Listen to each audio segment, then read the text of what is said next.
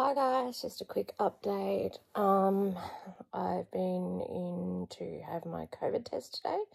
So I'm in isolation now until Wednesday.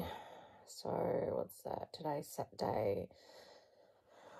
Saturday, Sunday, Monday, Tuesday. So 4 days because the surgery is on Wednesday. Saw the surgeon last Thursday and he showed me a pic of the tumour, which is going to be removed at Mulgrave Private. I will show you, I'll put a little picture up of what they're pretty much going to remove. It's pretty daunting. Yeah, so at the moment Jack's also in ISO, my little 10-year-old boy, because he came into contact with someone at his school. He's now on day 8. He came back with his negative result, which is great.